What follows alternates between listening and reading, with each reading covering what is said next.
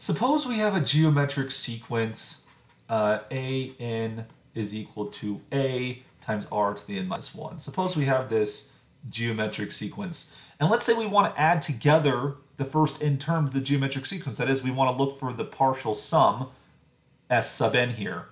Well, by the formula, we're going to see that s sub n, right, is going to equal the first term, which is a, plus the second term, which is ar, plus the third term, which is ar squared, all the way up to the nth term, which will be ar to the n minus 1, like we saw before. Now, if we take this sequence, this partial sum right here, and we times everything by r, right, r times Sn, well, we could distribute that r onto all the terms in the sequence, and we're going to end up with an ar plus an ar squared plus an ar cubed, all the way up to an ar to the n. And so we get this from just timesing Sn by ar. What we're going to do next is we're going to subtract these things. If we take Sn minus Rsn, this is going to look like a plus ar squared all the way down to ar to the n minus 1. That's the Sn part. And then if we subtract from it the Rsn part, we're going to get an ar plus an ar squared all the way down to, we're going to get an ar n minus 1 and a ar to the n, like so. And so on the left-hand side, you have Sn minus Rsn. Notice there's a common factor of Sn there. We can factor it out, and we're going to end up with 1 minus r times Sn. That's the left-hand side. On the right-hand side, you're going to notice there's a lot of cancellation going on here. You're going to have an ar minus an ar. They will cancel out. You'll get an ar squared that cancels with that. Then the ar cubes will cancel, and this will continue all the way down until you get to ar n minus 1, cancel ar n minus 1. This will leave us with just two terms, really. A term at the very beginning, which is a, and then you're going to have this negative ar to the n at the end there. In which case, if we put those together, we're going to get a minus ar to the n.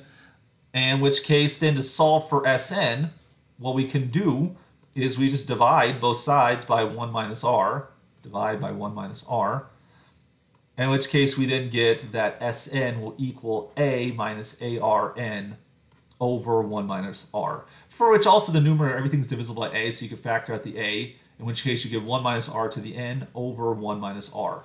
And this gives us the general formula for the sum of terms in a geometric sequence. This gives us a formula for what we call a geometric sum.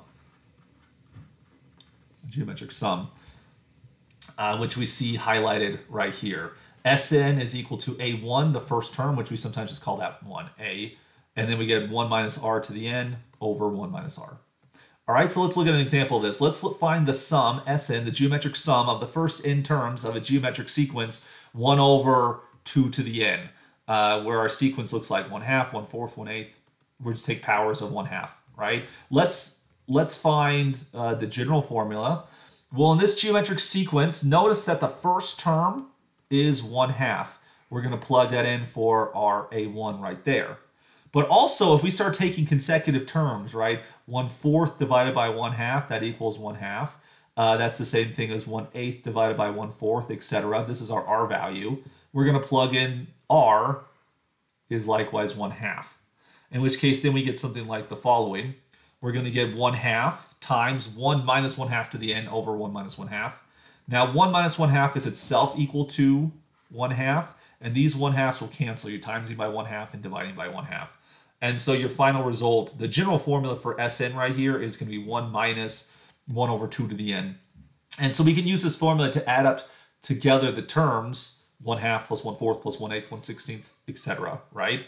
We can do this quite quickly, in fact. So if we want to do S8, the sum of the first 8 powers of 1/2, so that's 1/2, 1/4, 1/8, 1/16, all the way up to 1 over 256. This thing will add up just to be 1 minus 1 over 256, that is 255 over 256. So the numerator will just be 1 less than the denominator, which is the greatest power of 2 you see right there. So we could very quickly find out geometric sums if we know the initial value and if we know the constant ratio that defines our geometric sequence.